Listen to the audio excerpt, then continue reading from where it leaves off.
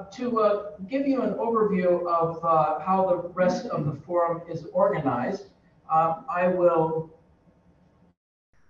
begin with some brief framing comments, and then we're going to proceed to our three very distinguished analysts, all joining us from, well, two from Manila and one from Kyoto, actually, and close off with our question and answer. Before I get started, and again, in the interest of time, I want to introduce at this point, very briefly, our speakers, who will each be giving us roughly 15 minutes of analysis. So we're going to start with Dr. Ronald Holmes, Professor of Political Science at De La Salle University, and also President of Post-Asia Research. I also want to note that Ronnie received his PhD from our department in 2019 after writing a splendid dissertation on the politics of the pork barrel in the Philippines, which of course has a very long history. He's also served as three terms.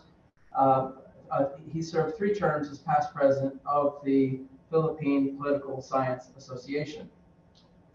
Next, we have Emeritus Nagilan Bitug joining us from Rappler, the highly acclaimed news source that has been on the front line of the fight for press freedom in the Philippines. Emeritus is a trailblazing investigative journalist, a former Nieman Fellow at Harvard, and author of many books, including Rock Solid: How the Philippines Won Its Maritime Case Against China. And thirdly, we have attorney Ona Caritos, executive director of the Legal Network for Truthful Elections, or LENTE, a nationwide nonpartisan network of lawyers, law students, paralegals, and trained volunteers engaged in vote monitoring and legal work for honest elections in the Philippines. Attorney Caritos has her BA in Political Science and Government from the Ateneo de Manila University and a Doctor of Law, Juris Doctorus, from the Ateneo in 2008. So as promised, I'm now going to be moving on to my framing comments, and these are provided particularly for the benefit of those who may not be familiar with how Philippine elections work, and or for those who may not have followed some of the early developments leading up to the start of the 2022 campaign. So I'll just share screen.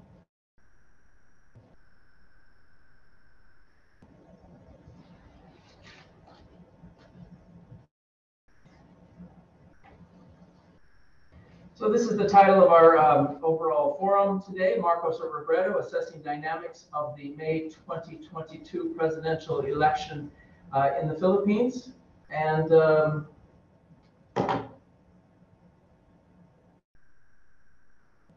excuse me, a little technical difficulty. It's not advancing.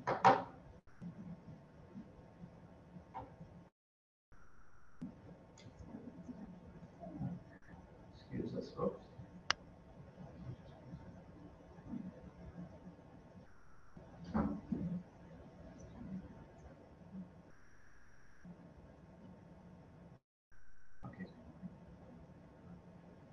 Working. Great. All right. If that is our only technical difficulty of the day, I think we're all very fortunate. So yes, just to give a bit of an overview on our framing comments, I'm going to be looking first of all at what's at stake in the May 2022 elections in the Philippines.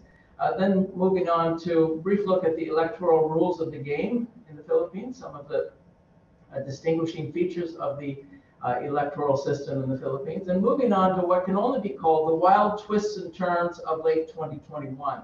And that is how President Duterte squandered his opportunity to play a decisive role in choosing the next president. I guess this is probably a good point to say as well that all the views expressed in this forum are those of the participants and not those of the ANU or the Department of Foreign Affairs and Trade. So Ambassador Robinson has already gone through some of this. We've got 67.5 million registered voters coming to the polls on the 9th of May, of whom 56% are between the ages of 18 and 41. That is very important because it highlights that many of those voters have no recollection whatsoever of the martial law years under Ferdinand Marcos from 1972 to 1986. As the ambassador has already said, we've got lots of different posts. I think we can say that a lot of this is a part of the heritage of American colonial rule, in which the Americans were very good at holding elections, not so good at setting up strong bureaucracy, but there's lots and lots of elections in the Philippines at all levels. From the Senate to more than 300 members of the House of Representatives to all these governors and vice governors and mayors and vice mayors, councilors at the provincial level, and this is where the numbers really pop up. Roughly 13,500 city and town councilors around the country. So, standing for president, vice president, we have a number of candidates, and first of all, the one with the glitz in the upper left-hand corner, of course, is Bongbong Marcos, Ferdinand Marcos Jr., the son of the conjugal dictatorship, and Sara Duterte, the daughter of the current president. Then we have, moving to the right, Leni Robredo, who has started to gain a little bit of momentum. We'll be looking at that today. And then I'm just going to look at the presidential candidates. Onward to the right, Isko Moreno, mayor of Manila, and of course down on the lower left, we know Manny Pacquiao, the champion boxer turned senator, Ping Lacson, and not getting much support in the polls, but distinguished by the fact that they're two of the few candidates that actually have a platform, a serious platform, are Leody de Guzman running for president and Walden Bello running for vice president in the lower right-hand corner. Now, just to give some overview on how elections work in the Philippines, there's three features in particular that I want to highlight. First of all, the president and the vice president are elected separately. This is a rare system internationally. If I'm not mistaken, it's found in Texas and maybe some other places. On the Texas point, say no more. It's a very odd system. It opens up the possibility, frequently realized, that the two top officials of the land will come from different political parties. And since the 1987 Constitution, there's only been one election, 2004, in which the president and vice president win one office together.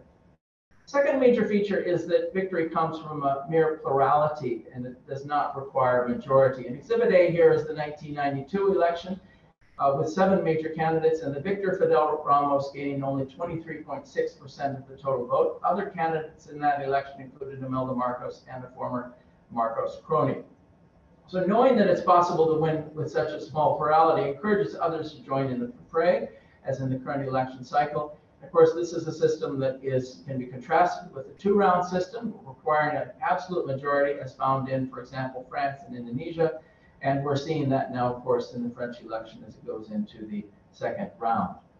Third major feature is that presidents are limited to a single term. This discourages incumbents from investing in party building. And as our colleague Alan Hicken at the University of Michigan highlights, term limits, particularly those pertaining to the presidency, have contributed to less party discipline, more factionalism, and to a larger number of short-lived parties. But given the weakness of political parties, what is important to highlight here is how families remain the most basic unit of political contention. Yesterday's allies may be today's rivals. Yesterday's rivals may become today's allies. Key example here is former presidents Estrada and Arroyo, who are now united, used to be used to be political foes.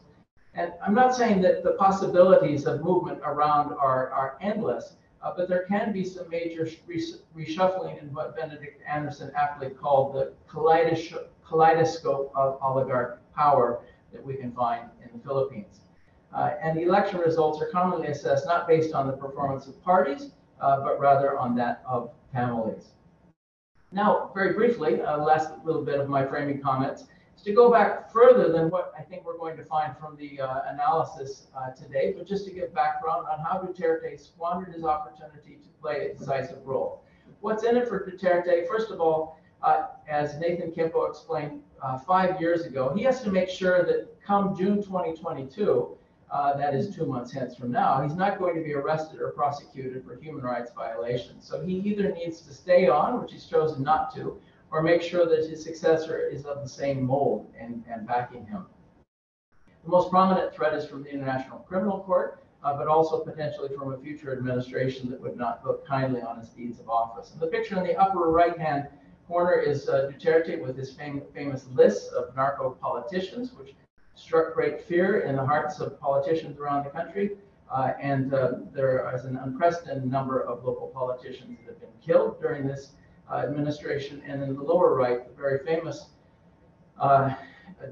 photo from early in the so-called drug war, in which a woman is cradling the body of her dead partner on the streets of Manila. So Duterte does not want to emulate two of his predecessors, either Joseph Estrada or Gloria Macapagal-Arroyo, who were incarcerated on corruption charges after leaving the palace. It's apparent strategy. Who could be more reliably of the same mold than his daughter, who succeeded him as mayor of Davao City, Sara Duterte Carpio, known in the election period, of course, as Duterte.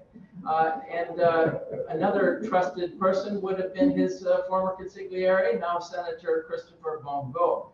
Now, this is a picture taken in Moscow about 5 years ago, in happier times, because there's certainly been plenty of contention between Mayor Duterte and Senator Go since that time.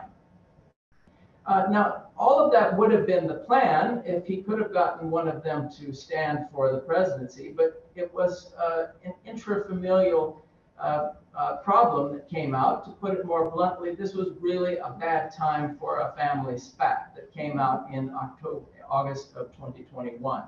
And as is so often the case with family disputes, there was a third party involved.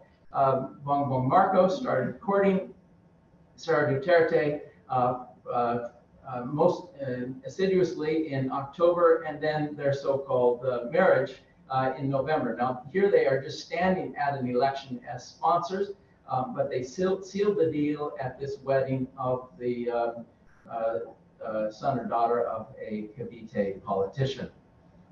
So President Duterte, the Papa, was not at all happy with this. And the days after Sara had teamed up with Bongbong, he launched a thinly veiled tirade against the man who was stealing his daughter away. Without naming names, he attacked someone fitting the description of Bongbong for not only being a weak leader and a spoiled child-only son, but also a cocaine addict. In a further lament that he expressed rhetorically in an interview, he said, "Why would you settle for vice president when you are ahead of the pack?" And Sara indeed had been ahead of Bongbong Marcos in the September elections. He also accused Marcos, as well as Marcos's arch rival, Vice President Leni Robredo, of being pro-communist. So the result is that the incumbent president has no anointed candidate. The Supremo isn't looking very supreme, but we should also point out that he remains very popular. At this point, he has yet to endorse a presidential candidate, but he seems that he has probably adjusted to his daughter's dalliance with the Marcoses, and his ruling party, for what it's worth, has come forth with its endorsement of both Marcos and, of course, Sara Duterte. He likely, it's hard to know, sees the Marcoses as his salvation from prosecution and has come to accept his current position. And just to highlight, of course, Duterte got a great deal of support from the Marcoses in the 2016 campaign, and he repaid that very importantly by allowing the former dictator to be interred at the Hero Cemetery. And here we have a picture as well of the Marcos family. Imelda, of course, then Jaime Marcos, Senator Jaime Marcos, and then on the right, Bongbong Marcos visiting the palace. So from Duterte's standpoint, I think he can hope that a future President Bongbong would have a stronger memory for all that he did to rehabilitate the stature of the Marcos family than for Duterte's November 2021 accusations of weakness, fondness for cocaine, and communist sympathies. So thanks very much. That's just my framing remarks to give some background before we proceed. And now we want to move onward to Ronnie Holmes.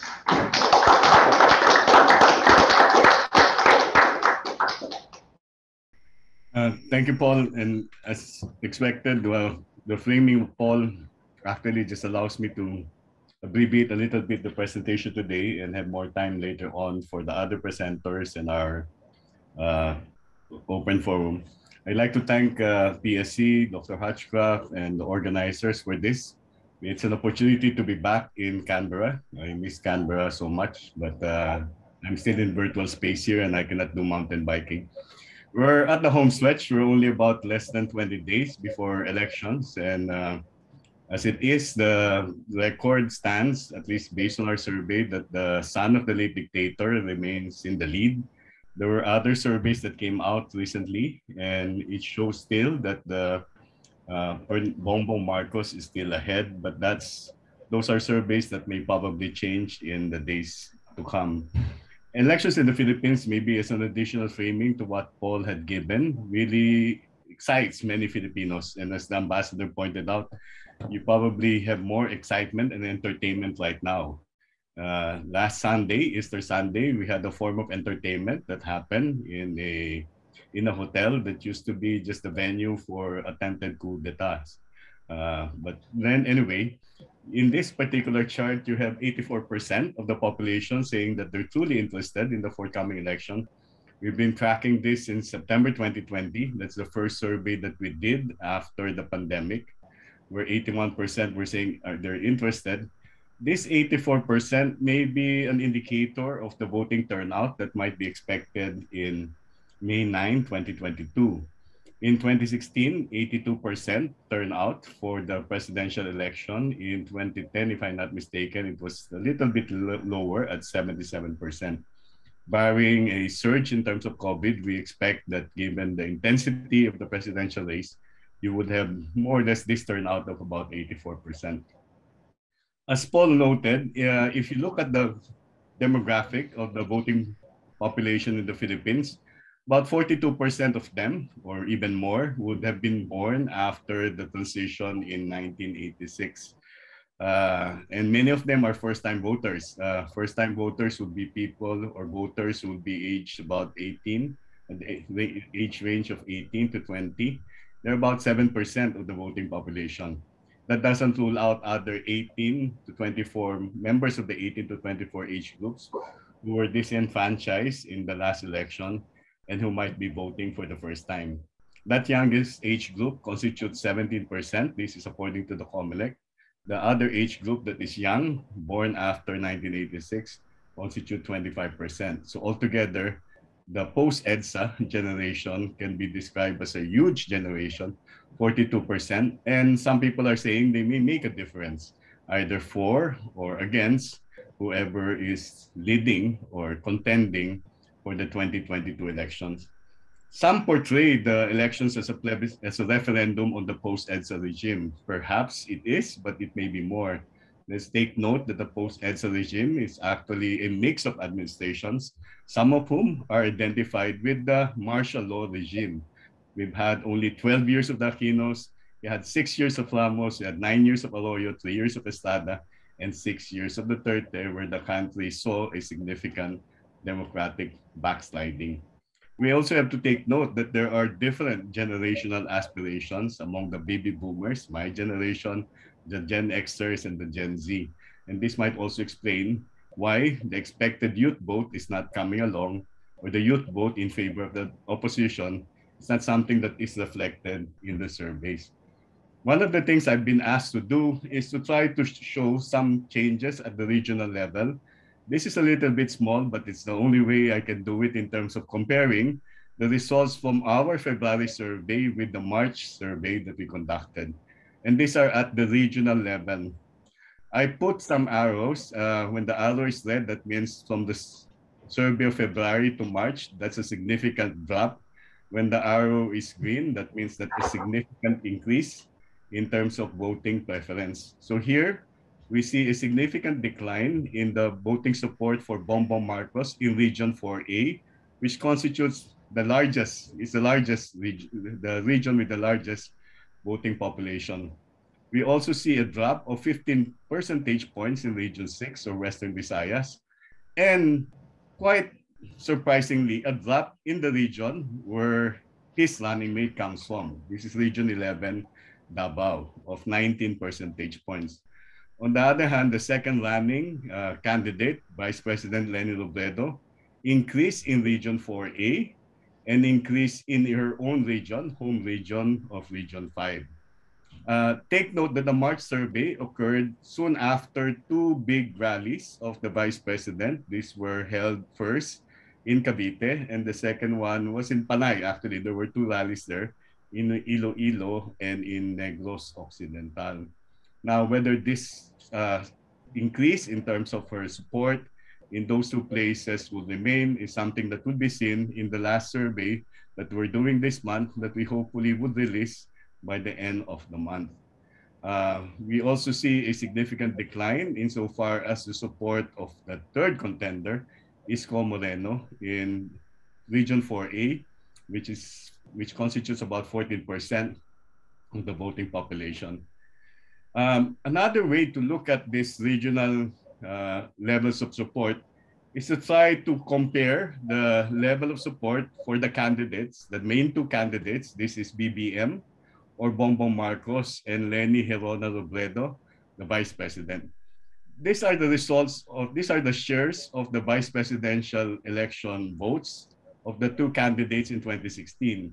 What I did was to color code the regions where Bongbong Marcos was ahead of Leni, and also where the Leni Robredo was ahead of Bongbong Marcos.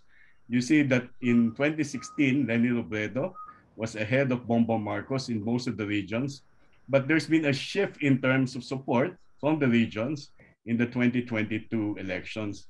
And many people are asking, and they've asked me several times, what factors brought about this change in terms of voting support for the two contenders. What we need to understand would be that there have been many things that have happened since 2016. For one, the vice president has been the subject, the target of all disinformation and malinformation, and that has already had an impact, significant impact, and detrimental at that, on her approval and trust ratings, and even in terms of the level of support that she is receiving, at least in the pre-election surveys that we conducted from December of last year. Briefly, in the vice presidential race, we see Sara Duterte maintaining majority support and taking more or less 13 of the 17 regions in this area. The two other contenders that are trying to catch up, Tito Soto and Kiko Pangilinan, are in a virtual tie. The separation between the two is just a single percentage point if we apply the margin of error. Kiko Pangilinan has also gained in the regions where Leni has gained significantly. This is in region 4A and 5. But whether he has the momentum to be able to take the lead is, of course, another question. The last question I'd like to address would be, will voting disposition change significantly? Perhaps it would. We do have data from our exit poll that suggests that about almost, 40% make their decision about a month or even on election day. Whether this will remain the same would, of course, be known on May 9. But there are many things that we could not in any way capture in the survey. This would be the effect of the house-to-house votes, the effect of command votes, the extent by which any and all of the contenders can protect their votes, and a major blunder on the part of the front runner. Maraming salamat po. I'll end here.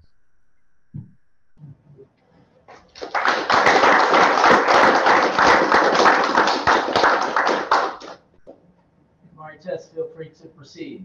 Thank you.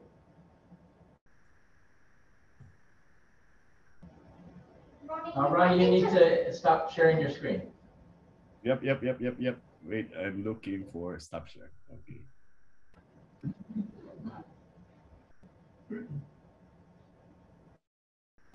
Okay, so it's my turn.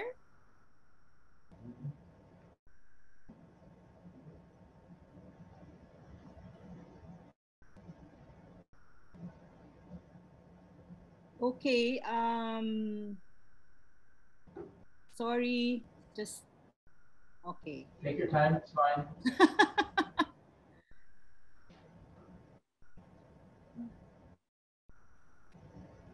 Okay, I'll share my screen now.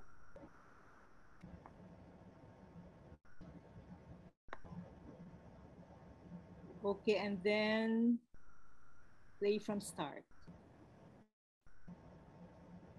Okay, Perfect. can It's gone. you see? Is it okay? Yep. Yep. Okay. Ah, sorry. Oops. Okay. So good afternoon, good day to all of you. It's a pleasure to be here. Thank you very much, Paul, for inviting me. And I've titled my presentation "Democracy on the Ballot: The Philippine Presidential Election." Um, Now let me begin with the big picture. What's at stake here in the presidential election? A lot actually, and I'll start with, and then the second agenda on my talk is I see President Ferdinand Marcos Jr. as a continuity of Duterte's rule. And the third, uh, Paul asked me to give my reflections on social media. So I will explain a bit about how the Marcoses rebranded themselves using social media. And there are also other factors which allowed this. So, okay, let me begin by saying that I've been waiting for June 30, the day, the moment when Duterte will end his autocratic rule. So, in anticipation of bidding farewell to a president who, as Paul mentioned earlier, presided over a bloody war on drugs, elation should fill, many of our hearts here in the Philippines. But this is not happening because we're very anxious about this May election. As Ronnie said, the front runner is the son of the late dictator. So while Duterte will fade out, his autocratic rule may live on because he has paved the way for a similar leader by undermining our democracy for almost 6 years. And then he allied himself with the Marcoses, even distorting history, as Paul has shown, by allowing the late dictator's remains to be buried in the cemetery reserved for heroes. So it's been 36 years since the Marcoses were thrown out in a people power revolt, and they're back. They're coming back, and that's why the stakes are so high in the May 9 election. And I'll go to further to say that the future of Philippine democracy is on the ballot.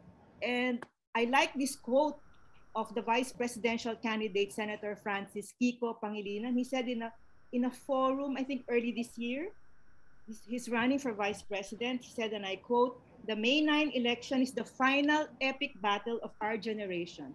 Kiko is 58 years old, a student activist at the University of the Philippines in the 1980s. Since then, he has been standing up against the erosion of democracy, both on the streets and in the halls of the Senate. So he couldn't have described our country's critical moment better. After 6 years of Duterte, the prospect of a continuing decline of democracy looms. And of course, it has been said already that Bongbong has teamed up with Sara. And for me and for some of us here, this is what they represent. They represent the dark side of the unsavory side of Philippine politics, the perpetuation of dynasties, democratic decline, and a huge sense of entitlement. As we know, the Marcoses had a grip on power for decades, interrupted only in 1986, and then their subsequent exile. But as you know, they've since returned to local and national politics, and I'll talk about how they rebranded themselves later. As for the Dutertes, they have controlled Davao for almost 30 years, from Rodrigo to his children Sara, mayor for 2 terms, Sebastian, currently vice mayor and running for mayor, and Paulo, former vice mayor who is running for re-election as congressman. Since both of these candidates belong to political families, they have this enormous sense of entitlement that public office is a family enterprise. And as Paul said, families are quite strong here rather than political parties. And they capitalize on their names because name recall works well in the Philippines. As we know, Marcos Jr. was convicted for non-payment of income taxes and also as co-executor of his late father's estate. He has not paid estate taxes, which was computed as of 1997 at 23 billion pesos, but which may have ballooned already to 2022 to 203 billion pesos. So if he wins, what will happen to those taxes? So transparency and accountability are also on the line here, and we will, as I will show later, they are not strong suits of both Bongbong and Sara. Bongbong has already said openly that he will shield President, in so many words, that he will shield President Duterte from the International Criminal Court probe on the drug war, and the same thing is expected from Sara. Well, Bongbong does not really say that he is the continuity candidate, but by pairing up with Sara, that gives the message that he will be continuing President Duterte's programs. And the legacy of Duterte is not, when it comes to in building up of democratic institutions, is of course very, very disturbing. He has really weakened accountability, rule of law, and also has squeezed the independent media.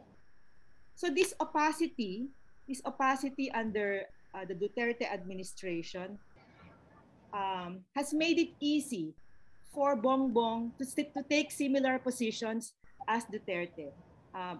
Bongbong has said he will not release his asset statement, and Duterte hasn't released. He's the first president in decades not to release his asset statement. So it's easy for Bongbong to take that same position. But when he said this in public, he was criticized and he changed his mind. He said, okay, when he will release his asset statement, but what if he wins? He might change his mind again. And among the candidates, he's the least open.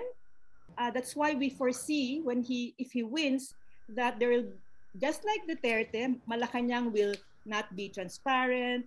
They will continue the secrecy. On the campaign trail, reporters have been complaining about how difficult it is just to get just even an ambush interview with him. And a most recent example was our own reporter who was blocked by his aides and guards when she was trying to just run after him for a question. So, and also as we know, he has snubbed a number of debates, and he only gives interviews to select media and partisan bloggers. And again, he was asked, Bongbong Marcos was asked, how will he be different from Duterte? He said that he and Duterte's personalities are different, but he did not elaborate. So now the question is, will the new president, if it's Bongbong, will he abide by the Democrats' playbook? And then let me now go to foreign policy. He doesn't really, as I said earlier, sell himself as a continuity candidate, but I've discussed the weak transparency and poor accountability. Now let me go to the foreign policy question, and I'll focus on China because we have a lingering maritime dispute. So the question now is, will the next leader continue to embrace China at the expense of the US and other allies? So this election is crucial also for foreign policy, because of the shockwaves that have been brought about by Russia's invasion of Ukraine, and how the next leader views democracy and a world order that may be reshaped in the aftermath of the Russian invasion of Ukraine is quite important.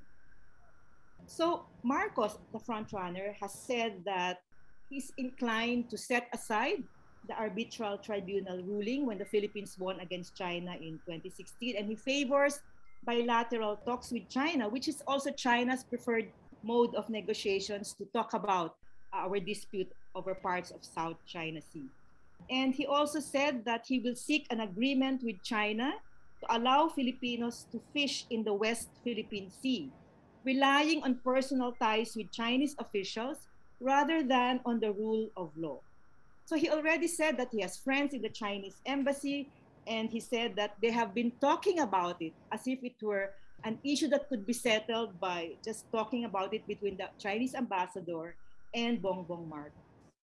And he also said, but he doesn't seem to be aware that the Constitution allows Filipinos to fish in the West Philippine Sea, which is part of our country's exclusive economic zone. So I'll show in the next slide the positions of the leading candidates when it comes to our maritime dispute with China. Robredo has been more categorical in saying that the victory of the Philippines must be leveraged and that the Philippines should enter into alliances with traditional and emerging partners so that they can help protect the West Philippine Sea. And many countries have sided with the Philippines since 2016, including US, Japan, Australia, Canada, and the European Union. And of course, Robredo has said that the country will collaborate with China in areas that have no conflict, such as trade and investment, similar to what Vietnam has been doing. But when it comes to the West Philippine Sea, Robredo said, we cannot deal with them without the recognition of the arbitral ruling. Now let's talk about the rebranding of the Marcoses. Why has this happened? Because there are no standard history textbooks in the Philippines. And of course, these three factors do not answer completely the question of how the Marcoses have rebranded themselves. But high school and college textbooks do not thoroughly discuss the Marcos years. These have been already researched, these have been already noted, especially by one academic, Antonio Go, who has been documenting errors in our textbooks. For example, out of the 18 pages on martial law, the bulk of it is on the positive effects of the dictatorship, while only 2.5 pages dealt with the negative consequences of martial law. So unlike Germany, we don't have standard history textbooks that chronicle the rise, let's say, of Hitler to power in 1993 up to the Holocaust. And so our past governments neglected to shape the curriculum of our schools. The second reason, of course, is the use of social media for this information. They've cleverly used YouTube, TikTok, Facebook to tell lies and say that the Marcos years were the golden age in Philippine politics and governance. This has been documented already, the videos. In April 2021, Rappler already reported that lies about the wealth of the late dictator continue to spread on YouTube without labels or warnings, even if these were already fact-checked by historians and denounced as lies. And a more recent study showed that this was done by UP, Institute of Mass Communication. From the filing of certificates of candidacy in October 2021 up to February this year, this information has targeted mainly Robredo and Ferdinand Marcos Jr. But the big difference is Robredo was the subject of negative messaging, while Marcos was the subject of positive branding. So the big difference, in fact, Robredo has been called rather harshly Madam, M-A-D-U-M-B, lightheaded, stupid, stammerer. But in the case of Marcos Jr., this information included false endorsements from celebrities and even heads of state, like the New Zealand Prime Minister, who was said to have endorsed him, but of course this was not true. The biggest enabler of this information of all social networking sites is Facebook, followed by YouTube and TikTok. A similar study on YouTube found 600 videos that promoted the narrative that the Philippines was a great nation during the regime of Ferdinand Marcos. So we can see that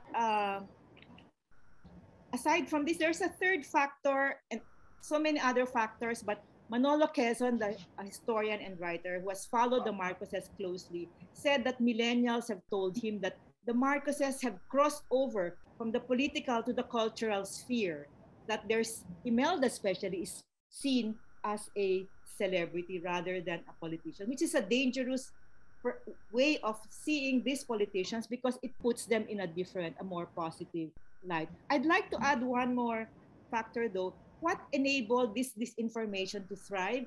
It's because also of our slow and flawed judicial system. Supporters of Marcos say no one has ever been sent to jail. Imelda was convicted of graft, but she's still around.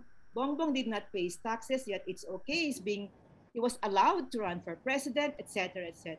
So this is part of the context wherein the Marcoses were allowed to thrive and rehabilitate themselves.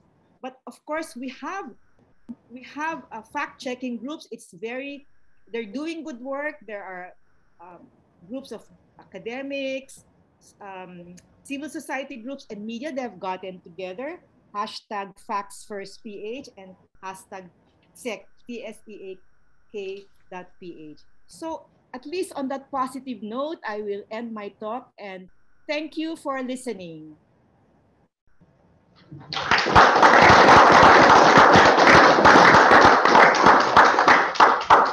Thank you very much, Marites. And now we'll move to Attorney Coritos.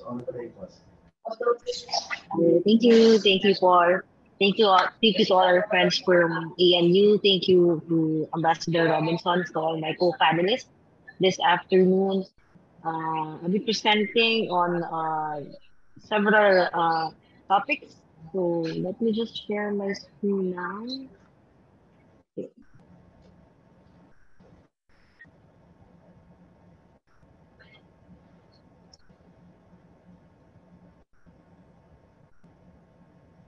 Okay, again, maraming salamat and magandang hapon. Thank you very much and good afternoon to all of us. So I'll be discussing first the current state of affairs in the elections in the Philippines. Just like what Ronnie mentioned earlier, we have 18 days to go before election day. This is the home stretch, last 2 minutes if you will compare it to a basketball game. Overseas voting is ongoing and Ambassador Robinson mentioned it earlier that we have 1.7 million overseas voters all over the world. And it started April 10. And based from the observations for the past few weeks, there's heightened vigilance from the two contending parties. We've seen reports, allegations on pre-shaded ballots being given to overseas voters, delay in the delivery of the different election paraphernalia and ballots. But what's good now is that compared to previous elections, the action or the reply of our Commission on Elections, our election management body, is they reply right away. They address the problem head on. If you would compare their response in previous elections, it would take them a number of days for them to react or for them to respond to allegations of, for example, pre-shaded ballots. But now, we've seen the Commission on Elections, our election management body, and the different embassies and consulates respond right away to the problem. For example, the pre-shaded ballot given to a voter, one of the voters in Singapore, and the embassy came out with a statement the day after the report or the allegation or the post went viral in the different online platforms. So that's what's going for us. COMELEC, our election management body, is quick to respond right away to different allegations which would affect the integrity and the credibility of the elections. Election paraphernalia and machines have been started to deploy a few weeks ago, and just the other day, ballots were already started to deploy as well. And there's an ongoing investigation right now, actually, in our Congress about an incident involving a Smartmatic employee, and it's already clarified that this incident doesn't affect the 2022 national and local elections, but ongoing investigations are being conducted right now by Senator Leni Marcos, the chairperson of the Suffrage Committee at the House, who is the sister as well of the #1 candidate for the presidential position, and her counterpart committee at the House of Representatives is also chaired by one of their colleagues or one of their longtime partners in Philippine politics, Representative Ferrer. But all of these investigations, it would not affect and it would not change the system that we will have this upcoming May 9 elections. what I'm seeing is that this investigations is just laying the predicate to an eventual adoption or going back to a hybrid election system in the Philippines. For the past 12 years, the Philippines has adopted an automated election system, manual vote, uh, electronic count, manual vote, electronic count, electronic transmission, and electronic canvassing. So what Senator Marcos has been doing for the past 3 years is pushing for this adoption of the hybrid election system, but she was not that successful in this Congress. So I'm anticipating, a lot of us are anticipating in the civil society world that after the elections this year, after the May elections, they have laid the predicate that there's a need to replace the Smartmatic or the automated election system to make the elections more credible. But if you would take a look actually at the different surveys conducted, for example, by Pulse Asia and SWS after each election, and their survey is about the trust by the Filipinos on the automated election system, and more than 80% of Filipinos actually trust the system being used in the elections. But it's contrary to what our politicians have been pushing for the past few years, that they're seeing and they're presenting to the general public that the automated election system can't be trusted. International observers are already here. Carter Center is already here. ANFEL has started to deploy its observers all over the country. ANFEL is Asian Network for Free Elections. And we have an all Duterte appointee in our Commission on Elections. So all the commissioners and the chairpersons are already appointed by the president. We have one commissioner, Commissioner Ferlino, handling a number of committees in the Commission on Elections. For example, the random manual audit, the packing, logistics for the different election paraphernalia and ballots, the VSO or the Vulnerable Sector Office. It's an office in charge exclusively to address the concerns, the problems of vulnerable sectors in Philippine elections. She's also in charge actually of the gun ban. She was given the leadership of this committee a few days ago. We have one commissioner who's a spokesperson of the COMELEC together with Director James Jimenez. And this commissioner, Commissioner Garcia, is before his appointment in the Commission on Elections, he was a long-time election lawyer to a number of national candidates like Senator Marcos, Mayor Isko Moreno. So we have one election lawyer in the commission right now. We have three knowledgeable commissioners in the Commission on Elections. We have Commissioner Casquejo. He rose from the ranks. He was one of the Davao appointees of the president. Commissioner Ferlino is also a COMELEC employee who rose from the ranks as well. And we have Commissioner Garcia, a long-time election lawyer. We have one commissioner focused on adjudication, Commissioner Bulay, and his background is he was the former prosecutor or fiscal of the city of Manila. And based from our conversation with him the other day, he did not want to take on any of the committees. He just wanted to just resolve cases of the commission. We have one also new commissioner with actually no knowledge or background about Philippine elections, but she was appointed as well, and she heads now the new normal committee, which addresses the effect of the pandemic in Philippine elections. So that's Commissioner Leni. And the chairperson of the Commission on Elections is a former politician, Chairperson Pangarungan, and he's a politician based in Lanao del Sur, one of the problematic BARM or Bangsamoro Autonomous Region Muslim Mindanao provinces down south of the country. But if you would ask me how are things going and how are the preparation of COMELEC, it's all systems go actually. All the resolutions for the conduct of election day is already it was already issued out almost 4 months ago, late last year. All the electoral board members or our poll workers are already trained. And almost all the election paraphernalia ballots are already deployed. So we're just waiting actually for the day of the elections. And we have 18 days to go.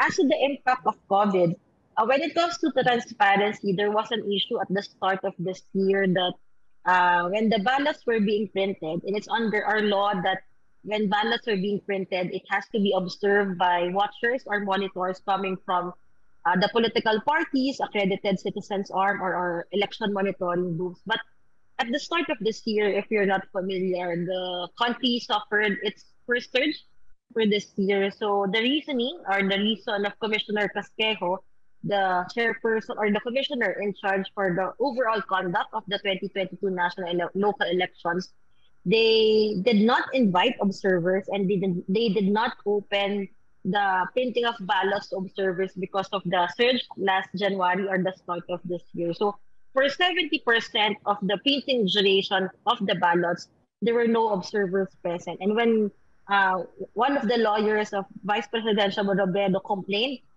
of this lack of transparency, that that was the only time that they opened the ballot printing to observers, and they live streamed as well the printing of the ballots. COVID also affected the ongoing campaign.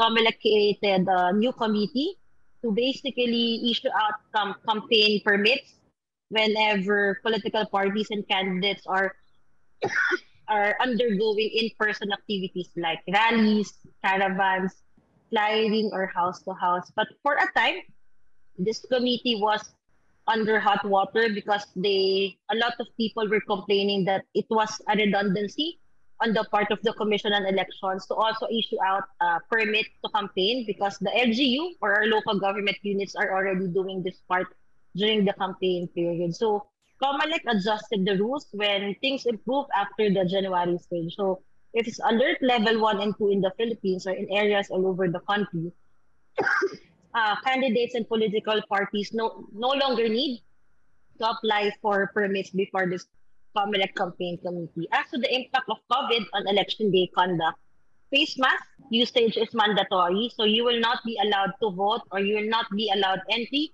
in the voting centers if you will not be wearing a face mask on election day. The number of watchers is also limited. Right now, the identification of watchers inside the polling places, it's limited to the dominant majority watcher, to the dominant minority watcher, and accredited the watcher from the accredited citizens arm. But there is a flexibility provision on this COMELEC resolution on election day conduct that if the situation would get critical, or if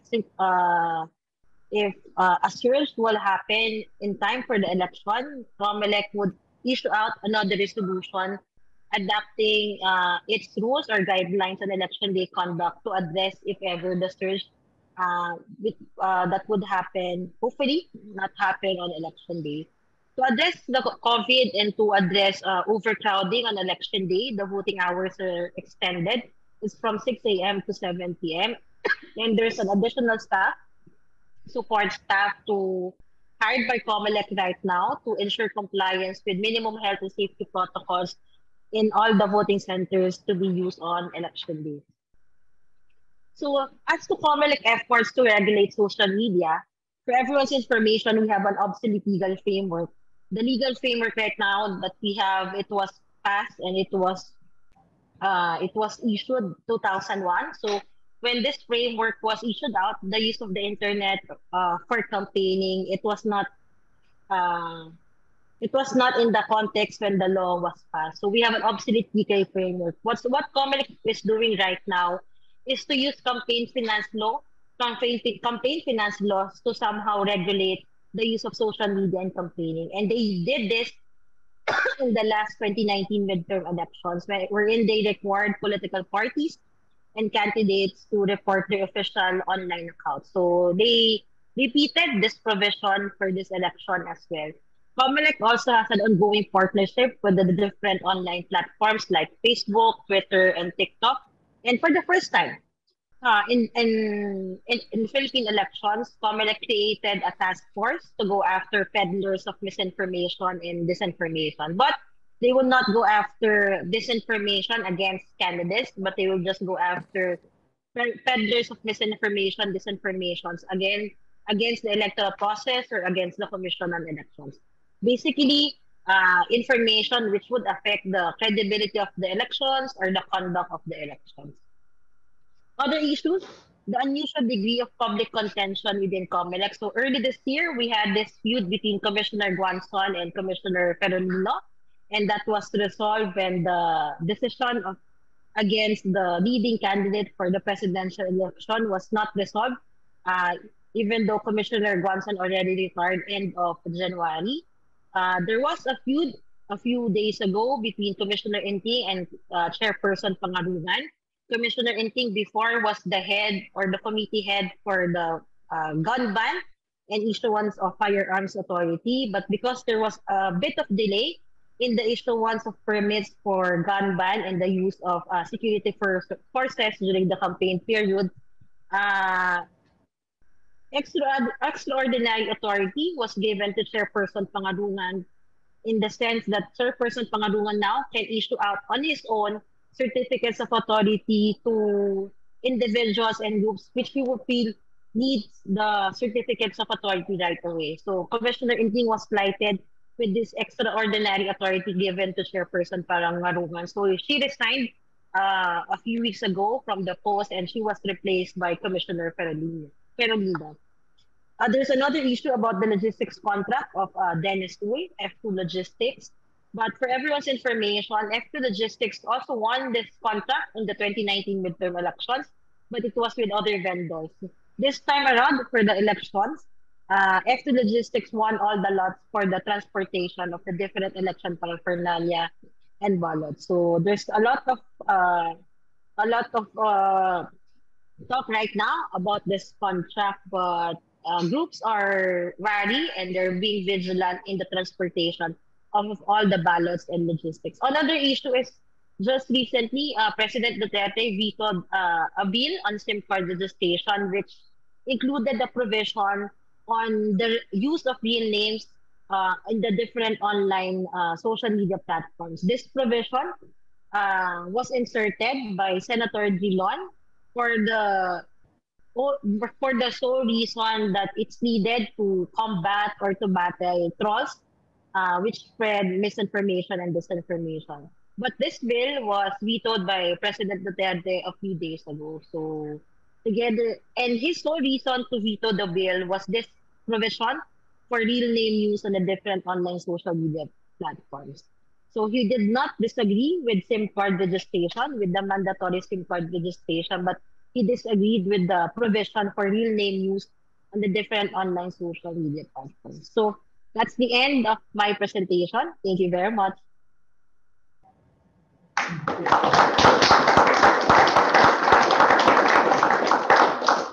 Thank you very much, Ona, and thanks as well to Ronnie and Marites. We are right on time. We wanted to have about 25 minutes for Q&A, and that's exactly what we have left here. So I want to begin by first asking those who are physically in the room here whether you have any questions, and also for those of you who are joining us online, please post your questions in the chat box.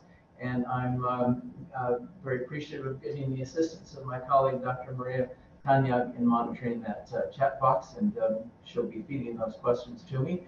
And I think also, just to be sure, I will be repeating whatever questions come from the floor here. So all the more, from a personal interest, I would ask that the questions be succinct and to the point, to make sure that everything is heard by those who are joining us online. So starting then with the people in the room here, and great to have you here in person.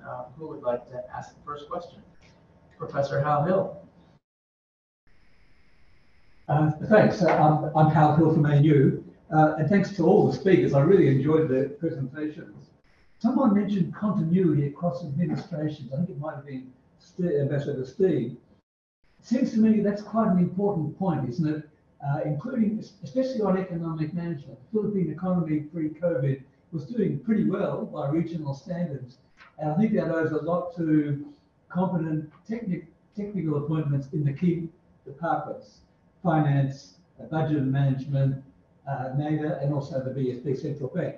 So I'm wondering whether we can get a sense of whether that's likely to be a continuing feature of the Philippines. It's been a feature more or less in the democratic era with exceptions, but I'd like to know whether that's likely to be a continuing feature.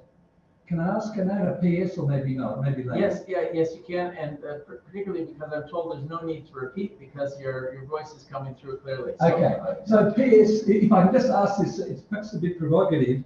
If Bongbong is the likely winner, what are going to be the defining characteristics? Is it going to be lazy, payback time, corrupt, or reformist, trying to rehabilitate the name of Marcos meaningfully? Thank you very much. Okay, thank you very much, Hal. So we have two questions from Hal Hill, and those will be posed to any of our three speakers. Ronnie, Marites, or Ona, who would like to take on one or both of these questions from Hal? Or you, Paul. Very provocative questions from Hal. Hi, Hal. Hi. It's hard to say whether Bongbong Marcos will depart from any of the economic policies of the current administration. I think it would be difficult to do that. But I think one of the worries right now would be how we would manage the public finances, specifically given that the country's debt has increased during the pandemic. And the record of his father is something that is really causing that apprehension insofar as debt management. I remember that each of the candidates had been asked, who are you going to bring in for your public finance and economists? I think most of the economists pledged their support for Vice President Leni Robredo, Hal, the ones that you know. Largely, I think everyone in the UP School of Economics are in that roster of economists for Leni. So that's one thing. We don't know who's going to be the economic manager in any of the camps. None of them have identified. And I think to a certain extent, they would be a little bit more prudent now because unlike the past, there's much more information that's available to the public. And there should be a pushback if and when there would be, again, a repeat of the kleptocracy that we've seen in the Marcos regime. Thank you, Ronnie. Can I say something? Right. Can I add something? Please. Yeah. Among the presidential candidates, at least between Robredo and Marcos, Marcos has been the least open. He has no written platform. If you go to his website, there is no written economic platform or social development platform, while all the rest of the candidates have. And so you have to Google every time you want to know where he stands on an issue. And so it's really very difficult to get his positions, except maybe in some instances, like he said, he will help the small and medium scale enterprises. So Ronnie's right, it will be very difficult to depart from the current economic policies, but there is a worry among in the business community. And in fact, there was a Bloomberg poll which showed that they have a high trust for Robredo, not for Marcos. There are pending cases in the Supreme Court wherein the Marcoses want to get, like, for example, 60% of Lucio Tan's companies that's pending in the Supreme Court, and the estate taxes as well. So there is that fear and apprehension in the business community and even among ordinary citizens about what will Bongbong Marcos be. That's the big question, actually. How will he be as a president? Who will he depend on to run the economic affairs? And since he's known not to work very hard, I mean, he's not very disciplined, but his wife, Liza Araneta Marcos, is a lawyer from Ateneo, and she worked in a New York law firm and is said to be the one running the campaign. So the talk here is that she may run the office of the president.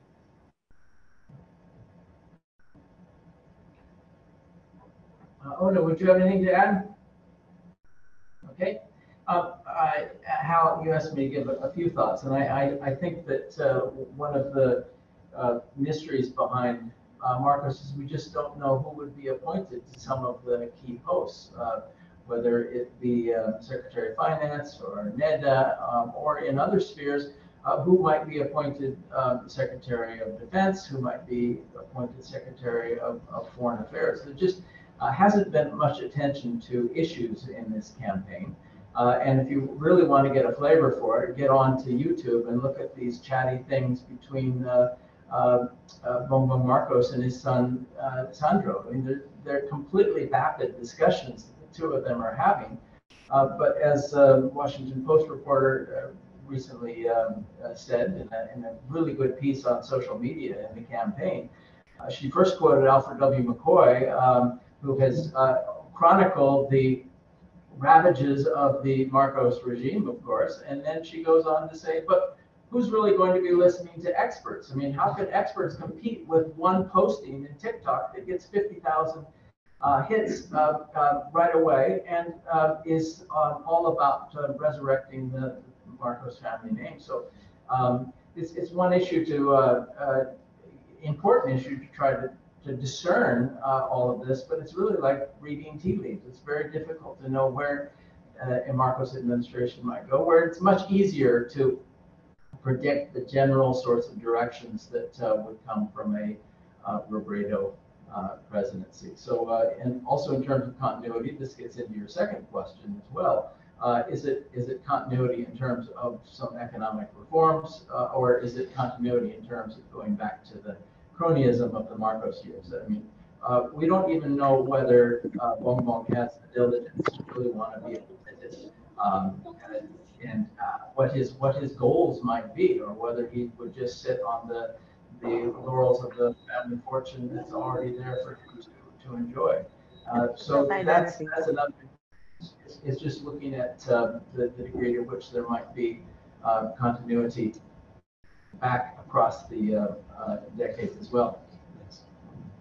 Are there questions from the chat room here?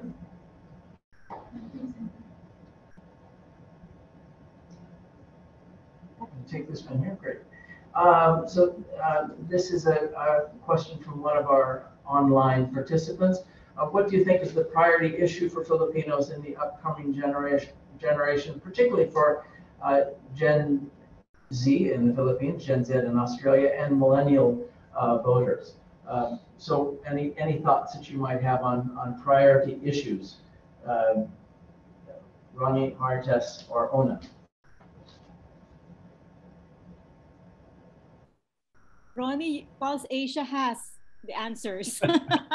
Yes, Pulse Asia has the answers. After coming from two classes, this is what I get. Anyway, we don't see that much of a difference in terms of generational concerns, at least in the survey.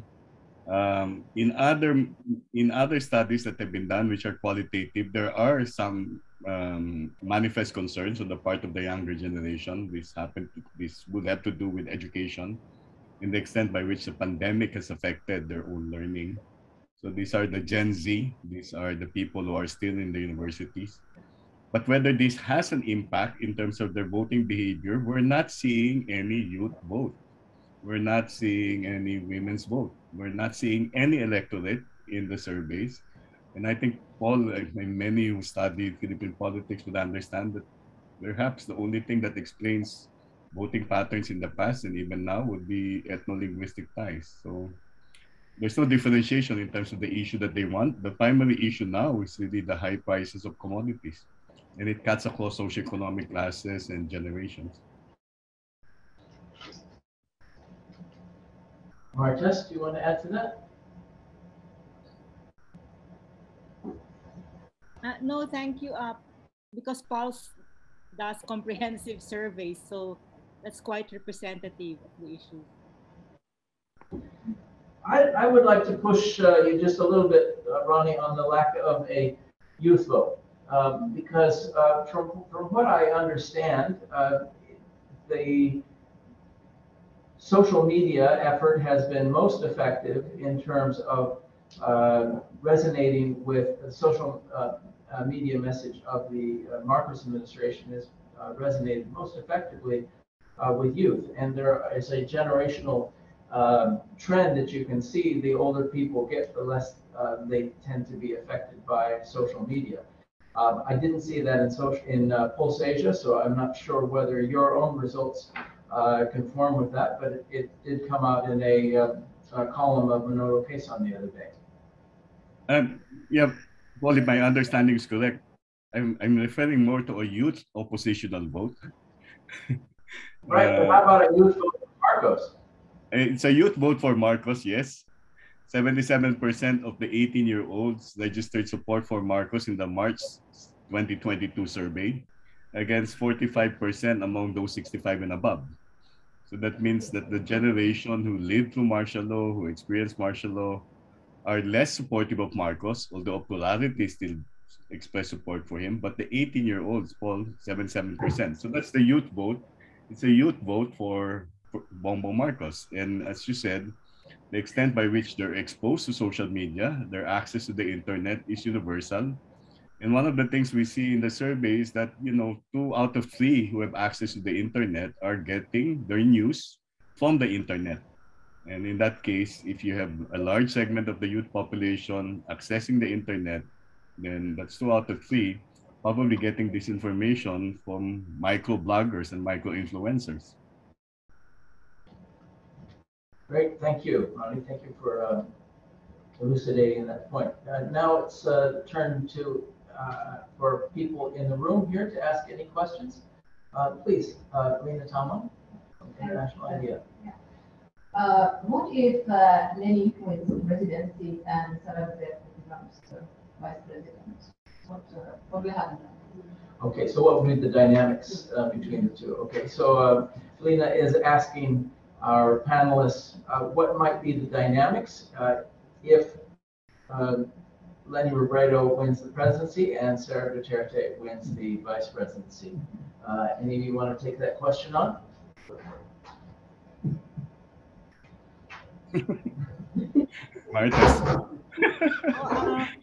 Yeah, I haven't really thought much about it, but I don't know if Leni will do what Duterte did to her, not give her any cabinet post, or at least she gave her a role in the anti-drug war, but only for 18 days. So will Leni do to Sara what Rodrigo did to her? That's the question. So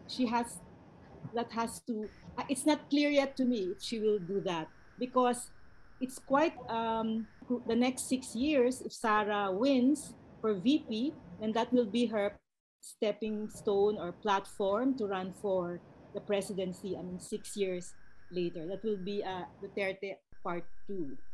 So, but Ronnie, what do you think?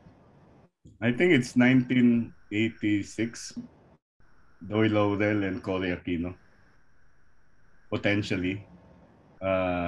Less of what Leni would do, more in terms of what Sara would be doing. If Leni wins the presidency, will she extend her hand to Sara Duterte? I think that's most likely. Will Sara Duterte collaborate? She probably would, but she might also do the same thing that Doy Laurel, the vice president under Cory Aquino, did, which was to first question some policies and eventually distance himself from the administration. So that's also a possibility. Paul, I just want to add to the answer. There are a number of groups actually right now posting for this partnership between Robredo and Sara. The group is called Rosa. And if ever she will win the presidency together with Sara, in the Philippines, after each election, whoever is the president, there's talk that, for example, if Leni wins, that she will have a problem controlling the legislature, because most of the representatives, elected representatives and senators will be coming from the camp of President Duterte and the other groups aside from her opposition slate. But as we know, in Philippine elections, whoever wins the presidency, all of the elected politicians would transfer to that party, to the party of the winning president. So I think that's the dynamics that we're looking at after this election, if ever the partnership of Robredo and Sara will win the May elections. Great, thank you, Ona, for highlighting that important historical pattern. The next question I would like to take comes from online, and that is addressed to anyone. What is the likelihood at this stage of a miracle outcome for Leni Robredo? How strong is the momentum for her? We'll turn to any of our panelists on that one. Ronnie, Martes, Ona? Ronnie first because he has the data.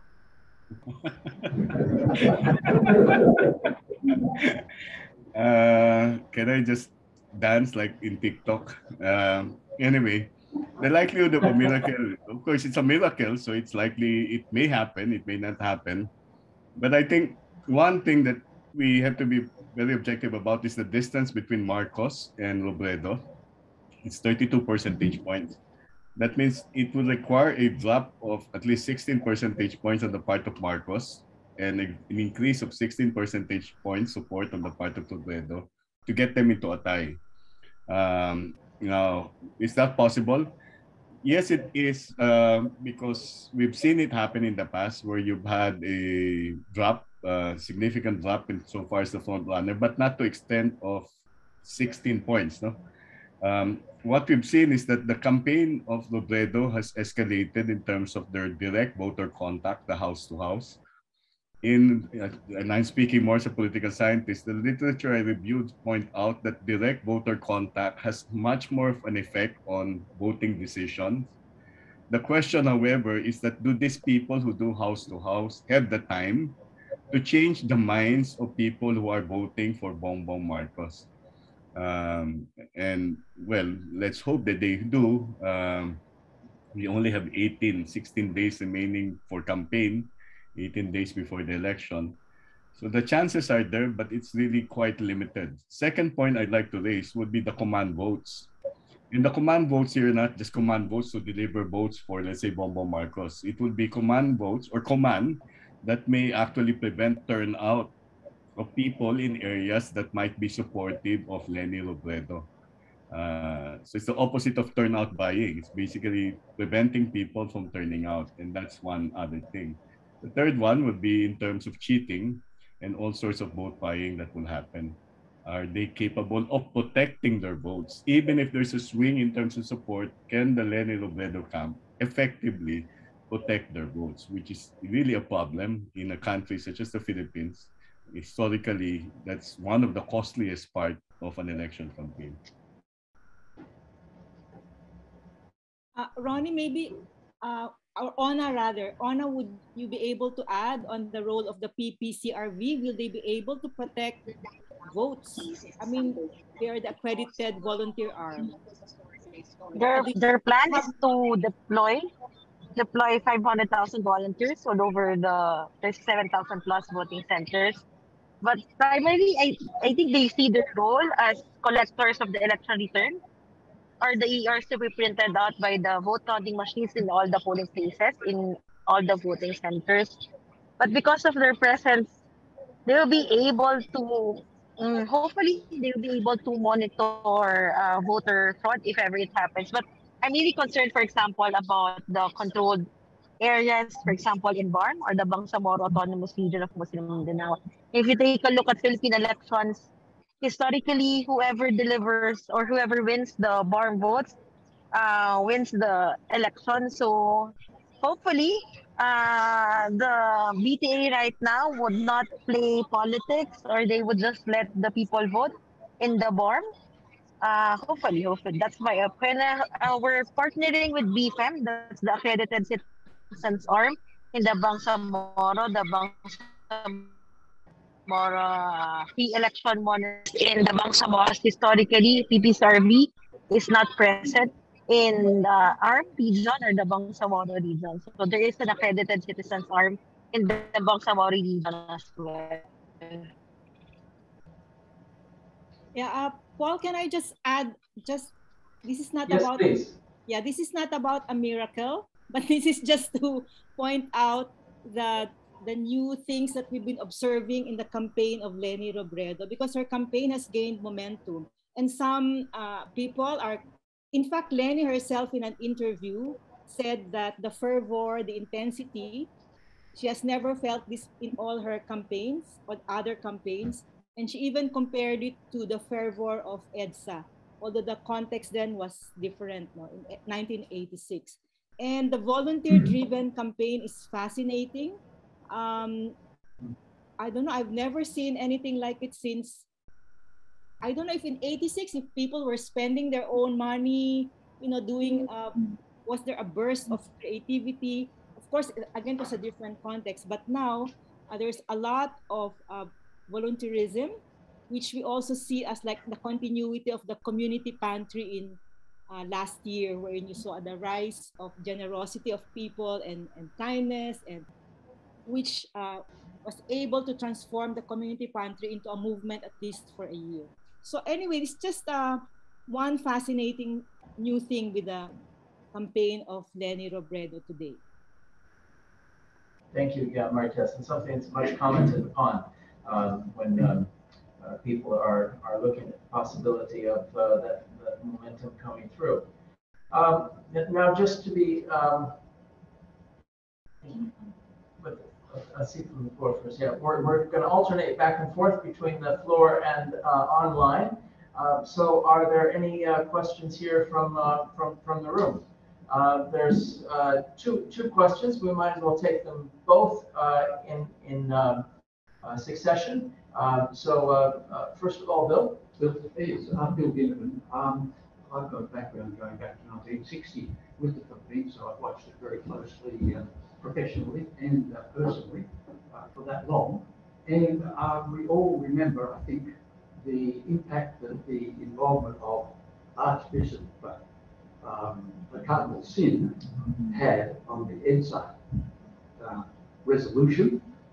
And I'm wondering, I've noticed over the last few weeks, the extent to which the clergy, going quite high, have been putting out statements, both in their churches, but also in the public domain. And I'm just wondering, to what extent do you think they might be able to influence the outcome of the result on the 9th of May? Thank you. So that's a question about the role of the church and the clergy and their ability to influence the result. And we'll take one other question here. Yeah, Editor from the Administration. I would just like to ask about the Easter Sunday press conference by Isko Moreno. I was just wondering of its potential impact on voters' perception, given that it was made during the home stretch of the campaign. Yeah. Great, thanks very much. So that second question for anyone is to ask about the press conference at the Manila Pen on Easter Sunday morning and what impact that might have. In that press conference, for those who aren't aware, Isko Moreno, the mayor of Manila, called on Leni Robredo to withdraw from the race. He's running at about 18% and she at 24%, but he thought that she should withdraw. He said those were unscripted comments, but they have gotten a great deal of attention. So let's turn to our panelists, Ronnie, Martes, or Ona. Role of the church and the Easter morning press conference. Quickly on the church, maybe the church hierarchy has really lost that much influence over voting behavior. The last time we saw this was when they were campaigning, at least in one diocese, against those who pushed for the reproductive health law. And the ones who pushed for it eventually won in the Senate race. And this is acknowledged by the church hierarchy itself. That's why they're doing also the same direct house-to-house campaigns rather than having one statement. They have not excommunicated Bongbong Marcos. That's the extent that you would want coming from the hierarchy, right? On the effect of the Easter Sunday press con, I think it was an attempt towards really saying that there's something wrong with the camp of the vice president, but somehow they have not really replied to it. And in that regard, it may not hurt them as much, but it definitely would not help any of the candidates. The 8 percentage point support of Isko might even decline, and some analysts are saying he has melted down. Yes. Marta? Among the Catholic, in the Catholic Church hierarchy, I think it's more the laity, the Catholic laity groups. They're the ones who've been endorsing Leni Robredo. And some of the bishops, but in their own individual capacities. And that's right, we don't have any more a Cardinal Sin, like who played a big role in '86. And Ronnie, there is no Catholic vote, right, in the Philippines? The Catholics voted for Digong Duterte also. Oh my God! Anyway, and on the Easter Sunday press conference, right after a day after the press conference, there was news coming from Mindanao. Some of the imams, the Muslims who were initially in favor of Mayor Moreno, switched to Robredo. So I think it has hurt him a bit, and also it has not helped the three stooges. Oh, I'm sorry, the three candidates. Ona, Just to add to what, yes, just to add to what Ronnie said, as to the presence of Catholic vote, there's actually no Catholic vote in the Philippines because, for example, in the last elections, the 2019 midterm elections, a lot of the clergies endorsed the Ocho Derecho slate, and none of the candidates in the Ocho Derecho slate won a seat in the Senate. So that's how telling of the absence of the Catholic vote. But there is an influential religious bloc in the Philippines right now. Everyone's waiting for their endorsement, and that's the INC or Iglesia ni Cristo, and they do practice black vote. So we're still waiting for, but I think it's actually telling and obvious who will they endorse for the upcoming May election. So we have that one religious group in the Philippines which practices black voting. Yeah, good point. We still are waiting for Iglesia ni Cristo to come up with their endorsement.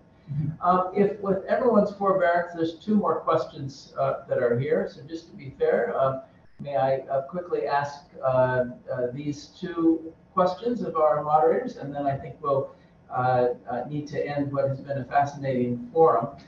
One question is any new strategic campaigning style that the panelists have noticed in this election that wasn't really used in previous campaigns? Is there a prevalence of scare campaign tactics? That's the first. And the second, I think I spotted that came from Mike Malley at the Naval Postgraduate School. Hello, Mike. We haven't heard much about campaigns for offices other than president or vice president. Are there any interesting developments in campaigns for example, the Senate? So we don't have much time, but if there are responses from the panelists on strategic campaigns style and scare campaign tactics, and any other races that you might want to highlight. Well, I think the one that is more strategic, because it has taken quite some time, would be the use of micro-influencers, the ones that you see in TikTok and YouTube that were mentioned earlier. These are people who are not known. They're not celebrities even, but they've gotten a number of followers, and to that extent, whatever statements they have also landed into even formal media outfits. So. And we know that one of the candidates has effectively used these micro-influencers, micro-bloggers. That's Bongbong Marcos. I think when it comes to messaging, Bongbong Marcos is effective because he only says one thing to answer all questions. That's unity. It's a feel-good message. Our reporter already has memorized his entire speech. It's the same. Very, very rarely does he go into issues. Maybe when he was in Bataan, he talked a bit about energy, but broadly, it's always unity. So the people, he makes them feel that the answer to all our problems is unity. So I think that's been an effective messaging. I guess because we don't talk about platforms. So I don't know Yeah. if that's been planned way ahead, because in 2016, Bongbong Marcos did not campaign on unity. He was a bit combative. Also, he responded to attacks against his father. But this time, yes, kept quiet on all these issues and just focused. That's very focused on feel good messaging. On the Senate, just a quick answer. There's nothing really that different. You know, who's stopping the Senate slate, right? He's one who's broadcaster vigilante. His own sense of justice, which is a little bit twisted, but he's number one in the senatorial race. Tulfo. It's just to add to the Please, just go to ahead. add to the first, just to answer the first question, I think one interesting phenomenon right now is that a number of groups and all of actually interested groups in observing the elections are always comparing the crowds during the rallies. So a lot of people are,